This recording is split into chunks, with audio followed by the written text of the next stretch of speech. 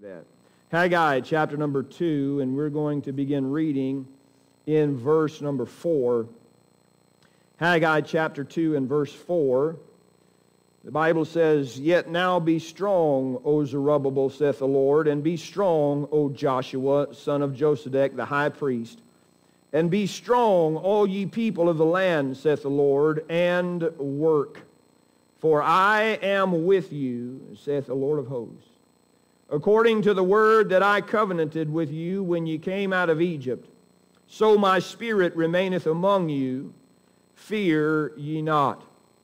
For thus saith the Lord of hosts, yet once it is a little while, and I will shake the heavens and the earth and the sea and the dry land. And I will shake all nations, and the desire of all nations shall come. And I will fill this house with glory, saith the Lord of hosts. The silver is mine, and the gold is mine, saith the Lord of hosts. The glory of this latter house shall be greater than of the former, saith the Lord of hosts. And in this place will I give peace, saith the Lord of hosts." Lord, we pray now that you would help us as we look at some challenges from this book, Haggai. Thank you for this prophet.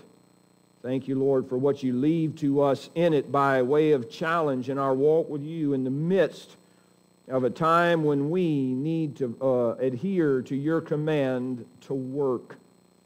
And so, Lord, may it be. I pray that you would please cleanse me of sin. I pray you'd help me be filled, Lord, with the Spirit, and that we may be able to preach your word in truth, in clarity, and in a way then that would honor you. May we respond to it as well in the same. In Jesus' name I pray, amen. Here we find this book, Haggai, and there are some tremendous, he's a minor prophet, and not because his message is minor, just because his book is one of those that were shorter in nature.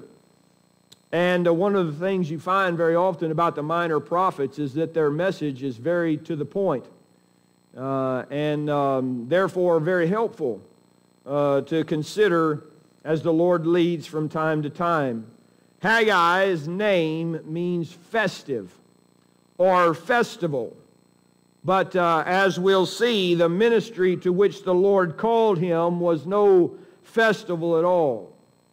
Haggai was born in Babylon, and he was the first of 3 prophets of the restoration.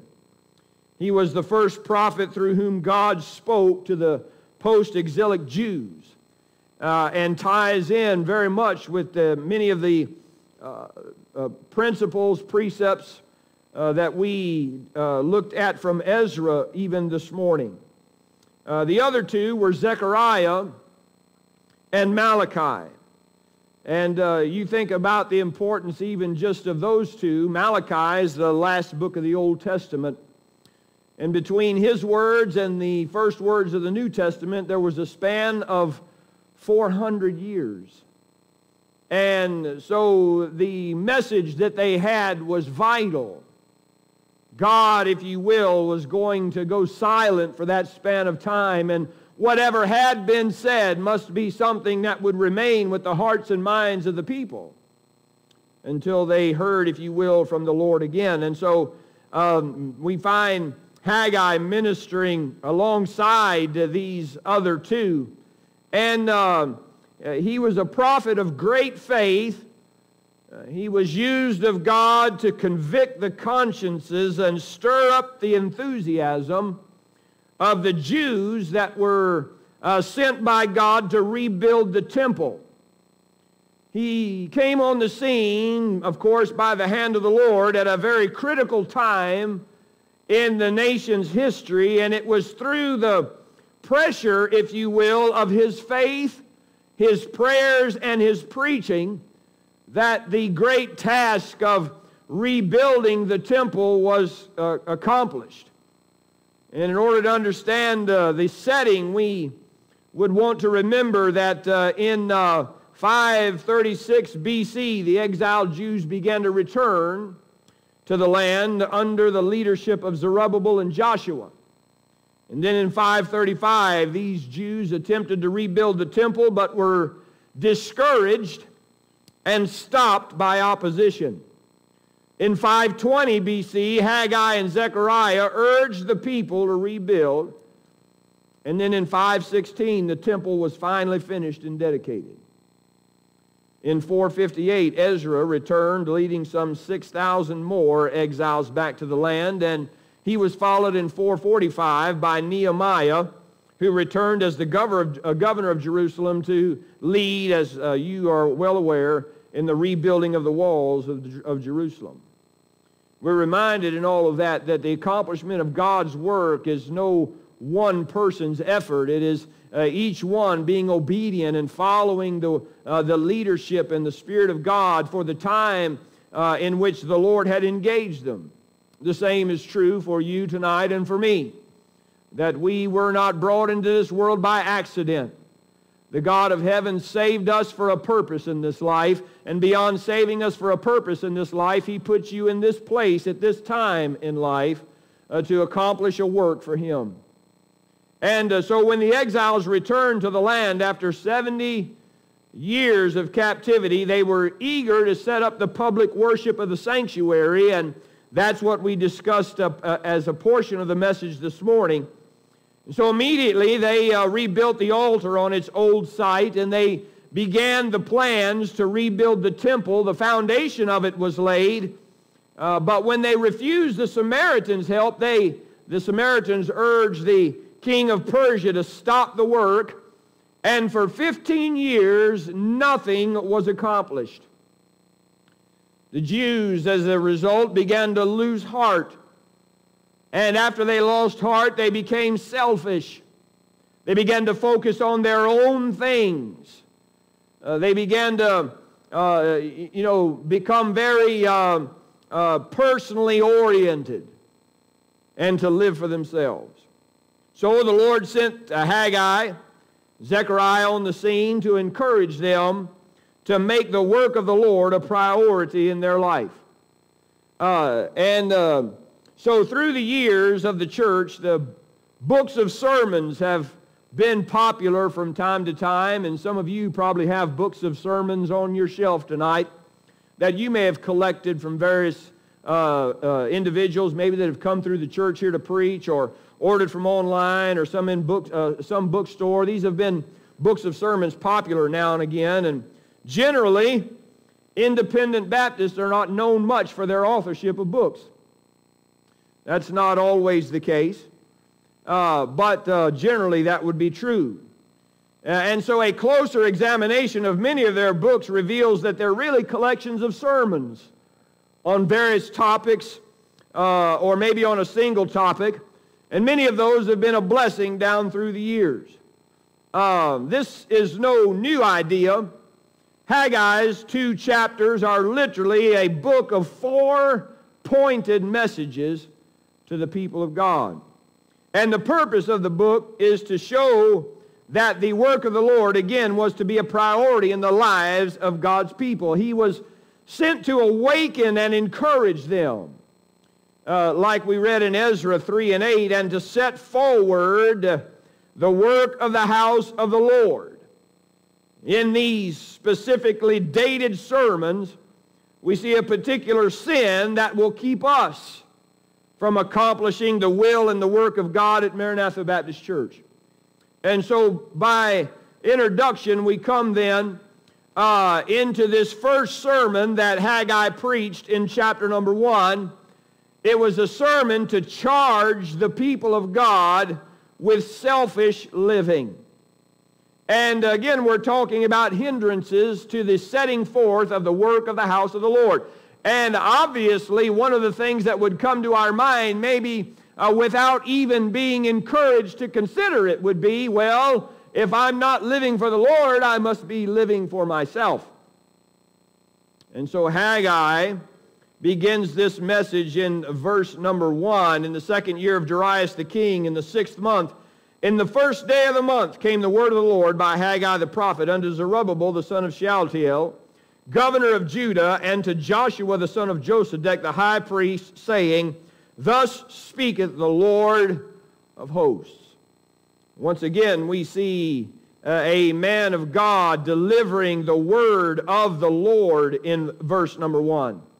As a matter of fact, when you consider the entirety of the book, Haggai was very aware of the divine authority from which he preached.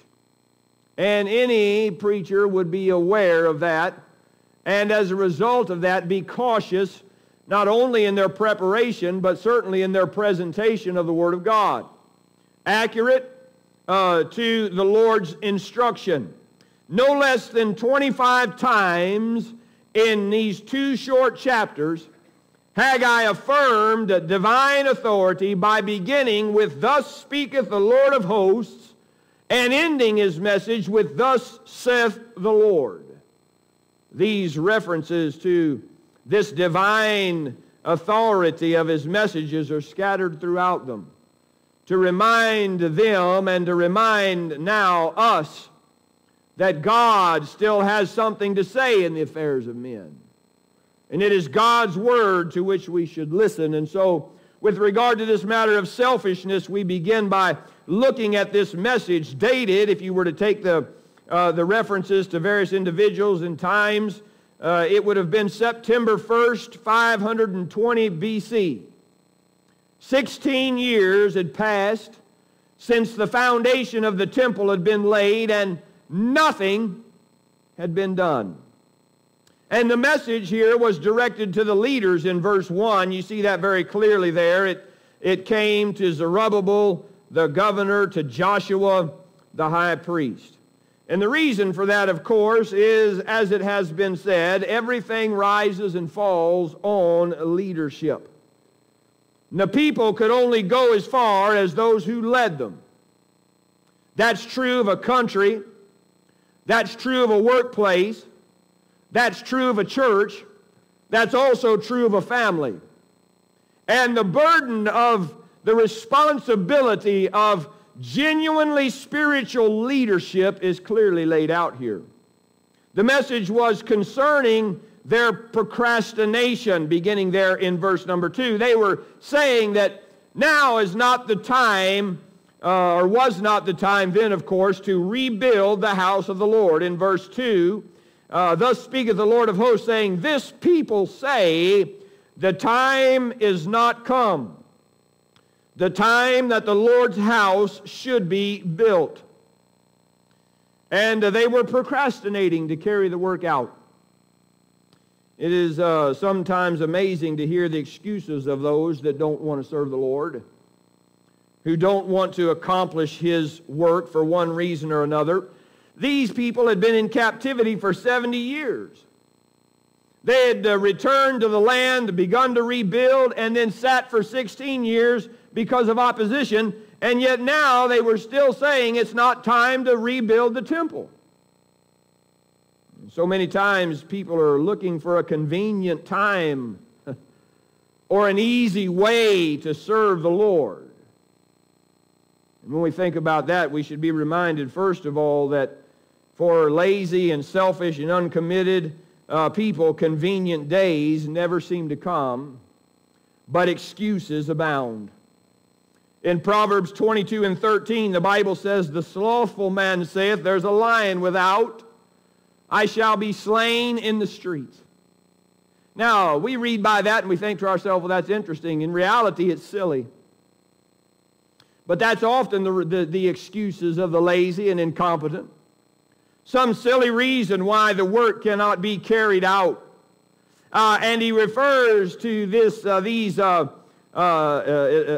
type of person as slothful in Proverbs 22:13. That means, the purpose of the verse means basically that any pretext, no matter how improbable, will be used to indulge the lazy, uncommitted person in his love of ease and in his laziness. Matter of fact, Proverbs 26 and verse 13 says, "The slothful man saith, There's a lion in the way, a lion in the streets. As the door turneth upon his hinges, so doth the slothful upon his bed. And the slothful hideth his hand in his bosom, it grieveth him to bring it again to his mouth." And here's the interesting phrase: "The sluggard is wiser in his own conceit than 7 men that can render reason. Isn't that something? Wiser in his own conceit than 7 men that can render reason. Listen, I pondered about that and I jotted this down. You can mark it down on the authority of the Scriptures that some of the laziest people you'll ever meet are the arrogant know-it-alls. You ever notice that? And they can talk the oxygen out of a room about all that they know, but they're not wise enough to figure out how to get anything done but talking. Furthermore, the devil, by the way, you'll note here that these people had the right words to say, but there was no follow-through. And furthermore, the devil will always make sure that there's never a convenient time to serve the Lord. He will always make sure that there is some distraction in the way. Especially for someone who is committed. He's not worried too much about those that are uncommitted. Not worried too much about those that are slothful. But when you find somebody that's got a heart on fire for God, that wants to move forward for His glory and set forward the work of the house of the Lord, the devil's going to do everything he can to get in the way. He'll use circumstances, he'll use people, he'll use all kinds of things to try to stop progress in the Lord's house. Paul said, for a great door and effectual is open to me, and there are many adversaries. As a matter of fact, it's often been said that if you're not receiving opposition from Satan, you're not doing anything for the Lord. And so they were saying, now is not the time to rebuild the house. But he said here, they seem to have plenty of time for themselves. In verse 3, then came the word of the Lord by Haggai the prophet, saying, is it time for you, O ye, to dwell in your sealed houses, and this house lie waste? And the real reason the people were not busy about the things of the Lord, because they were too busy doing things for themselves. They said it wasn't time to build the house of the Lord, and so Haggai said, he said, I see, it's not time to work for the Lord, but it's time to carry out your selfish plans and purposes, whatever they may be. The people had put themselves before the Lord. As a result, their life was all luxurious, and the Lord's house lay waste. We often see that type of approach to the things of the Lord today. It seems like fewer and fewer, we've said this even recently, fewer and fewer people have the heart of sacrifice and commitment of our forebears that built the very places and ministries that we now enjoy and help us. The thought of having a better house than the Lord's bothered David. He said, see now, I dwell in an house of cedar, but the ark of God dwelleth within curtains. It bothered him. The reason the house of God goes without in various fashions, while not so much so in the lives of the individual members of the church, is because of apathy for God and selfishness. The temple was their center of worship. And the people's delay in rebuilding the temple was an indicator of their lack of interest in the things of the Lord. And so, God said, they needed to consider their ways. In verse 5, now therefore, thus saith the Lord of hosts, consider your ways. Would you stop just for a moment and think about what you're doing? And consider your life before God. We have this particular portion, this verse on the sign out there by the road, in the hopes that somebody will heed its words. Consider your ways.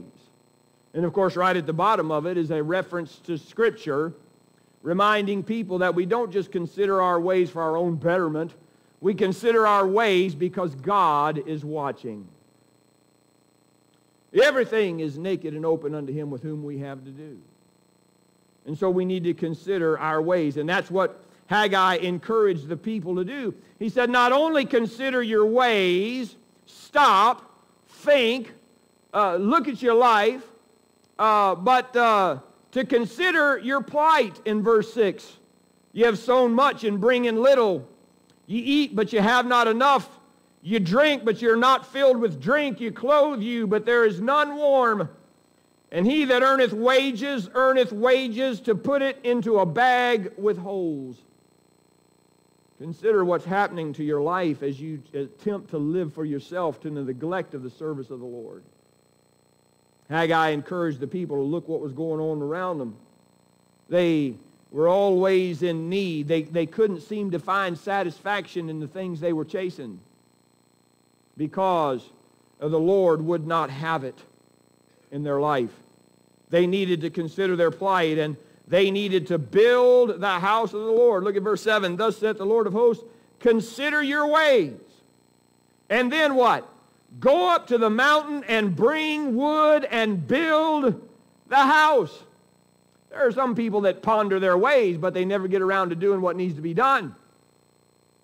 Haggai said, if you think about what you're doing, then what you're not doing, then you go up and you get some wood and you get to work on the house of the Lord. You make the effort. You do what's necessary. You take those steps. You carry it out. Otherwise, you haven't genuinely considered your ways. And so they needed to consider their plight. They needed to build the house of the Lord. And the Lord said, if you do this, he said, I will take pleasure in it. I will be glorified, saith the Lord. So anytime we put God first, he's pleased with that. And that's why the Bible tells us, seek ye first the kingdom of God and his righteousness, and all these things shall be added unto you.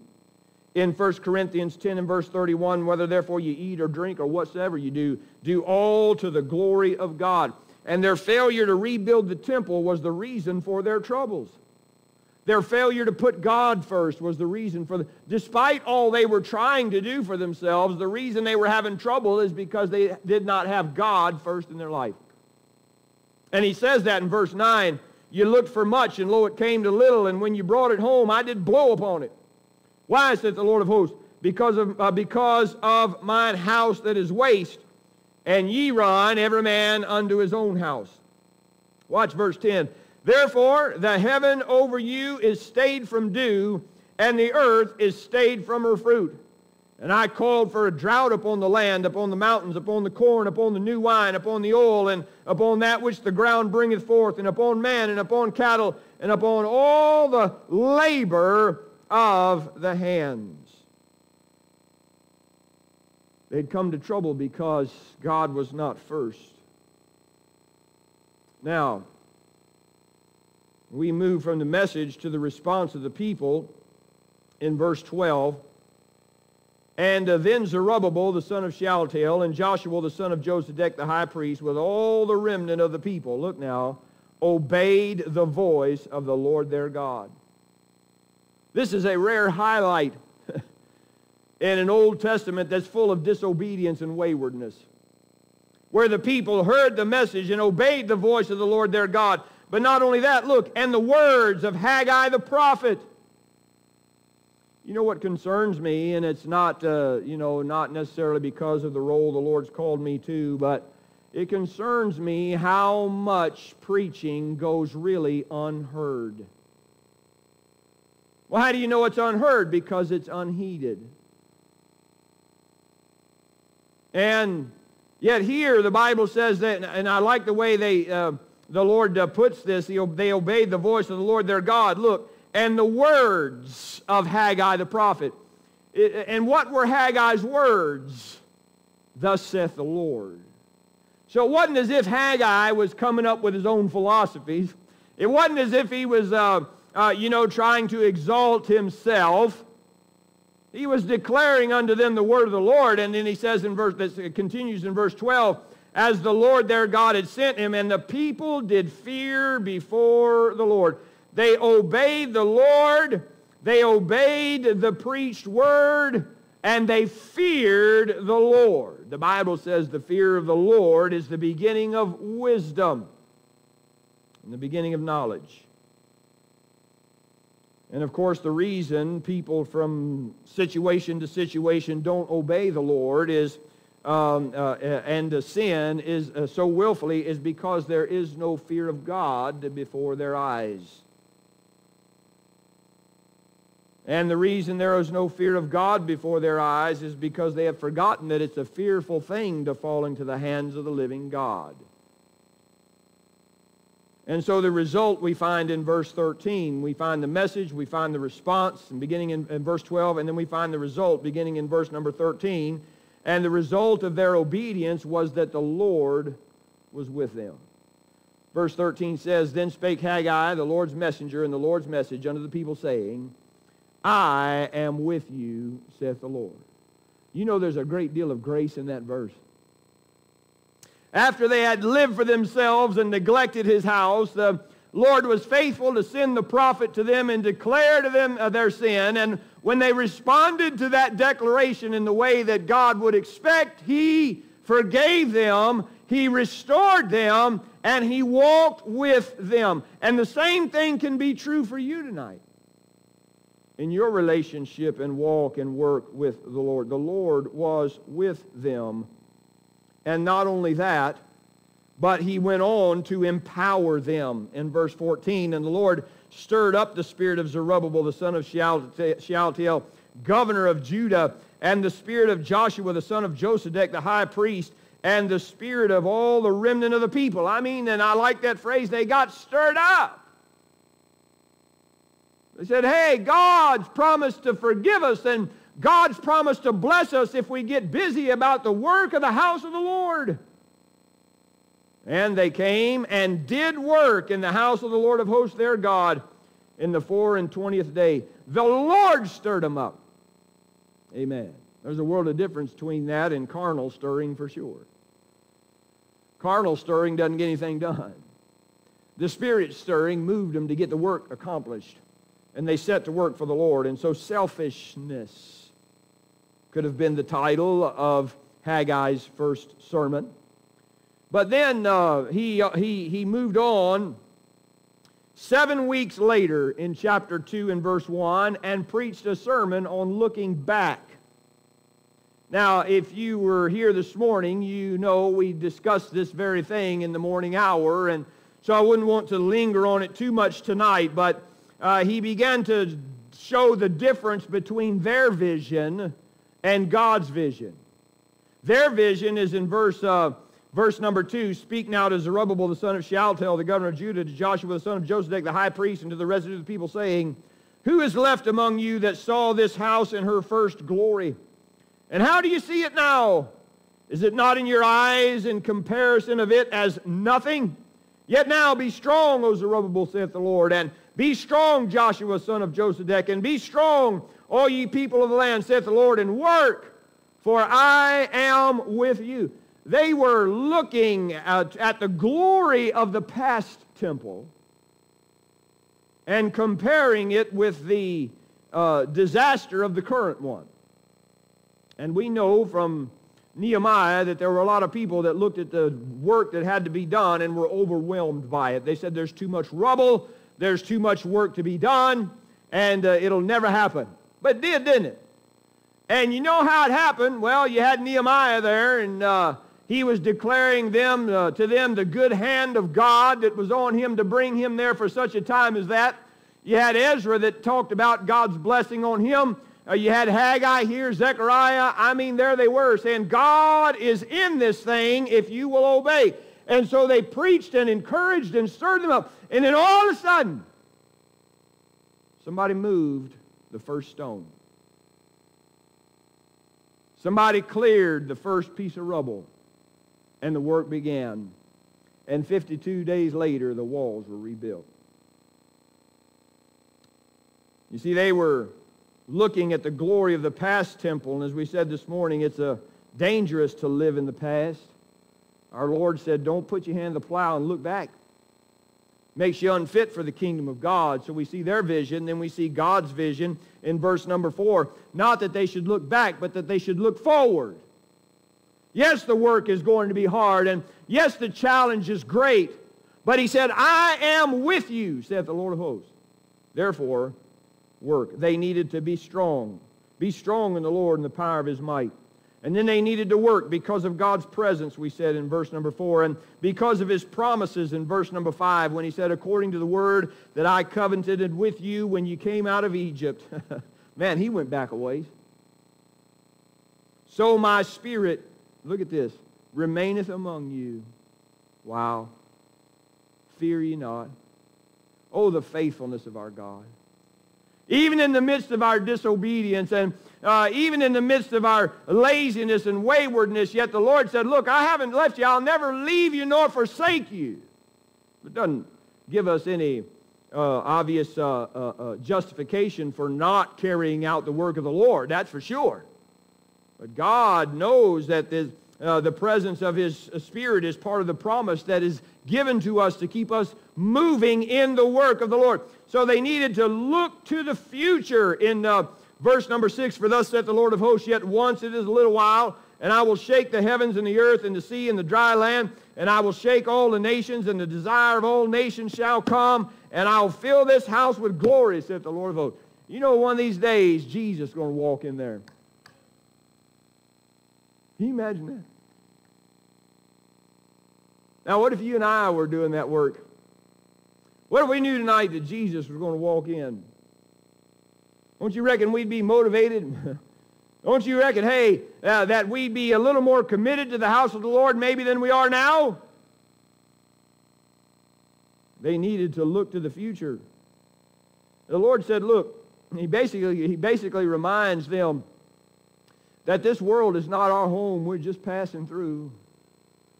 And this temple that you're rebuilding is not going to attain to the former glory, but the fact of the matter is the one that's coming will excel them all. And in those words, He reminds us to keep our eyes on heaven as we work. Amen. The promise of our future glory. So His first sermon entitled Selfishness, His second sermon entitled Looking Back, His third sermon deals with unconfessed sin. And it was preached December 24th. That's Christmas Eve. And many of us would be thinking about and preaching on a babe in a manger. Of course, there wasn't any Christmas at this time. Hold on. But Haggai is preaching on unconfessed sin. By the way, they tie together, don't they? Because He came to be made sin for us, who knew no sin, that we might be made the righteousness of God in Him. They began to preach about the fact that they had sin in their life, and in verse number 10, he says, in the 24th day of the 9th month, in the 2nd year of Darius, came the word of the Lord to Haggai by Haggai the prophet, saying, this saith the Lord of hosts, watch now, ask now the priest concerning the law, saying, if one bear holy flesh in the skirt of his garment, and with his skirt do touch bread, or pottage, or wine, or oil, or any meat, shall it be holy? And the priest answered and said, no. So you got a defiled man touching the holy things of the Lord. Does that make him holy? Verse 13, then said Haggai, if one that is unclean by a dead body touch any of these things, shall it be unclean? And the priest answered and said, it shall be unclean. And so then answered Haggai and said, so is this people, and so is this nation before me, saith the Lord, and so is every work of their hands, and that which they offer there is unclean. If a garment, he said, is used to carry sanctified flesh, to be used in an offering, touches any other element, does it make that second element holy? That's the question here. The answer, of course, was no, as we read. So the second question, again, if a defiled person touches another element, does it make that other element unclean? The answer was yes. And so to this question, he gives a comparison in verse number 14, when he says, then answered Haggai and said, so is this people, and so is this nation before me. He said, that which they offer here is unclean. And now I pray you consider from this day forward and upward from before a stone was laid upon the stone in the temple of the Lord, since those days were when one came to an heap of 20 measures, there were but 10. When one came to the press fat, for to draw out 50 vessels out of the press there were but 20. I smote you with blasting and with mildew and with hail in all the labors of your hands, yet ye turned not to me, saith the Lord. And so he begins to make application to the people. The people's disobedience had rendered their worship unacceptable before God. This is the danger of becoming accustomed to holy things. This is the danger of presuming upon the grace of God. That somehow or another you and I begin to think that maybe holiness, personal holiness, as it connects to our service is not as important. But the Lord reminds us that it is. And that you and I, in an undefiled state, cannot be used in a holy work. But he said here as well that when our heart is unclean, our work is unclean. And then you see in verse 15, now I pray you consider from this day upward, and he talks about the judgment that was on them, how that God had hindered and hurt, waylaid them, if you will, because of their lack of holiness in service. But their faithful continuance in obedience would open the floodgates of God's blessing. Verse 19, he said, or verse 18 said, consider now from this day and upward, from the 24th day of the 9th month, even from the day that the foundation of the Lord's temple was laid, consider it, is the seed yet in the barn? Yea, as yet the vine and the fig tree and the pomegranate and the olive tree hath not brought forth. From this day will I bless you. From what day? From the day we genuinely make our heart thoroughly right with God. From the day that we seek His cleansing and forgiveness for our sin. You and I should be very careful about presuming, as I said, upon His grace and His mercy. If our heart is unclean, our work is unclean. But when our heart is clean before Him, His blessing will be upon us. His final sermon, Haggai then, having preached on selfishness and looking back in unconfessed sin, his final message was one of faithlessness. Beginning in verse 20, and again the word of the Lord came into Haggai in the 24th day of the month, saying, speak to Zerubbabel, governor of Judah, saying, I will shake the heavens and the earth, and I will overflow the throne of kingdoms, and I will destroy the strength of kingdoms of the heathen. I will overthrow the chariots and those that ride in them, and the horses and their riders shall come down, every one by the sword of his brother. In that day, saith the Lord of hosts, will I take thee, O Zerubbabel, my servant, the son of Shealtiel, saith the Lord, and will make thee as a signet, for I have chosen thee, saith the Lord of hosts.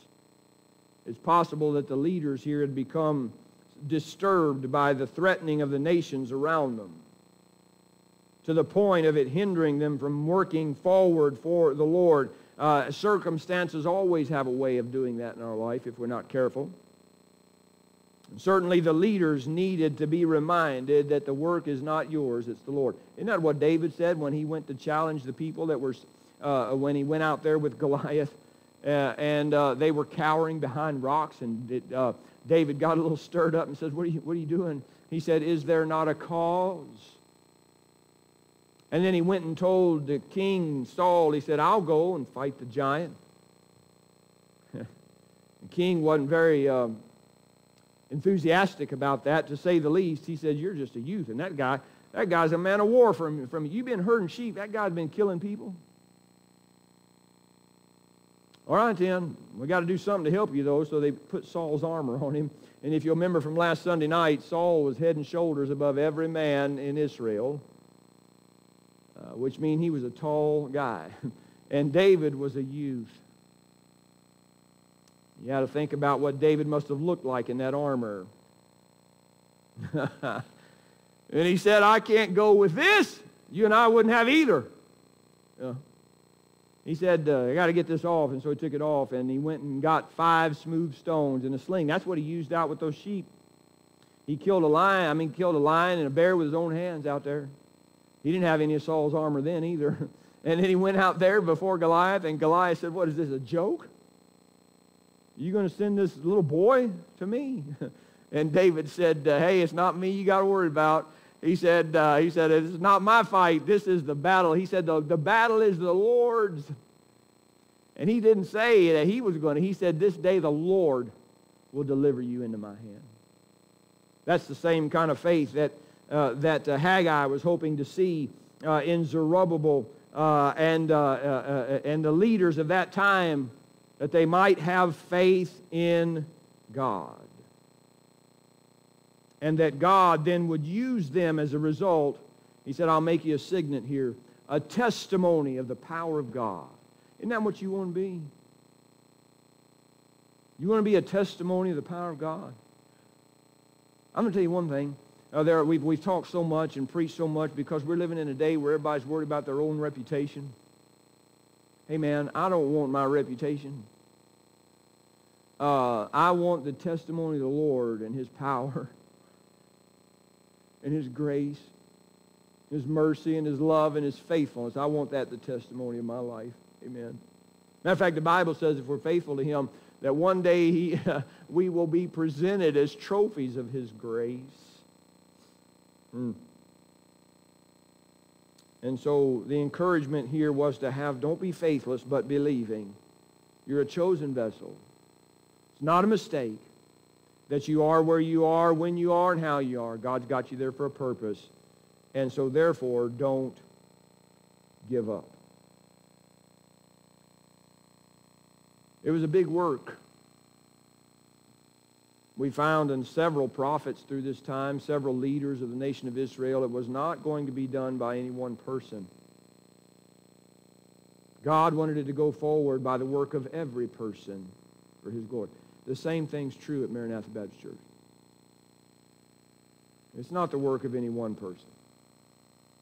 It's the work of us all by the hand of our God. And God said, if you'll refuse to live for yourself, if you'll be careful not to look back but to look forward, if you'll be careful to keep yourself clean from sin, and if you have faith in me, He said, I'll make you as a signet, a testimony of His power and of His grace. And so, if not, then the Bible tells us in Galatians 6 and 7, be not deceived, God is not mocked. For whatsoever a man soweth, that shall he also reap. For he that soweth to the flesh shall of the flesh reap corruption, but he that soweth to the Spirit shall of the Spirit reap life everlasting. Let us not be weary in well-doing, for in due season we shall reap if we faint not. Let's stand together, please, and bow our heads for prayer.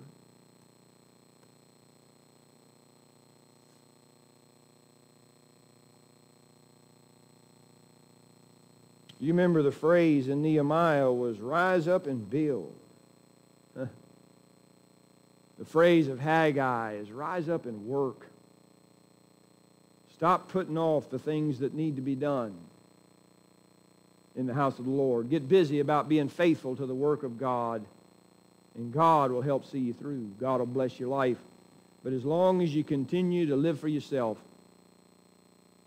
to make excuses, though very reasoned they may be, the hand of God will be restricted from us. Lord, help us tonight to consider the message of Haggai, a timely message in a day when, in so many ways, our churches are struggling. Help us, Lord, we pray, by the power of your word and spirit through this prophet, to be challenged to be a working people, to lay aside excuses, to bring some wood, and to build a house. Use us, Lord, we pray. Help us. In Jesus' name, amen.